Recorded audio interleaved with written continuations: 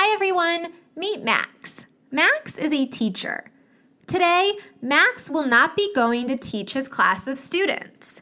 Instead, Max will be at a courthouse. Max was selected to be on a jury.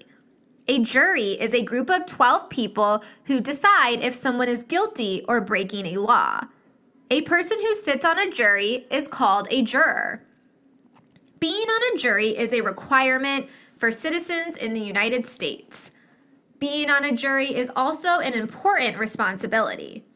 It is a way for citizens to give back to their communities and help decide if someone broke the law. It is a person's civic responsibility to be on a jury.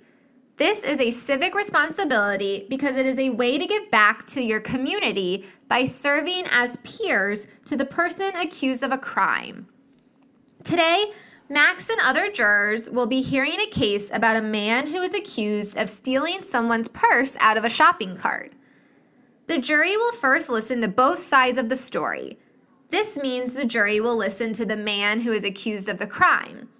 He might say he did not steal the purse and he was not at the grocery store at the time of the crime. Then the jury might listen to a witness, who is a person that was at the scene of the crime. The witness could say that they saw the man accused at the grocery store and they watched him steal the purse from the shopping cart. Next, the jury will take a closer look at the evidence or other clues that will help them decide if the person committed the crime.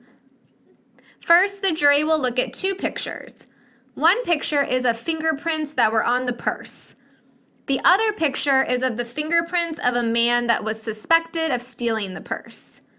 The jury looks at the fingerprints to see if they are the same. Take a look at these fingerprints. Do they seem the same to you? The jury decides that the fingerprints do look the same. This is evidence that the man committed the crime and took the purse.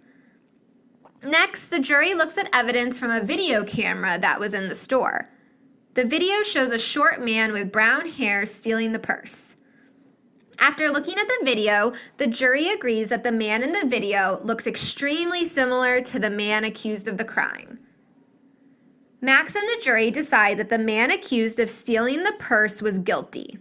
The fingerprints in the video footage were evidence that he stole the purse. Now it's your turn to think like a juror and hear a case. Let's go on an adventure.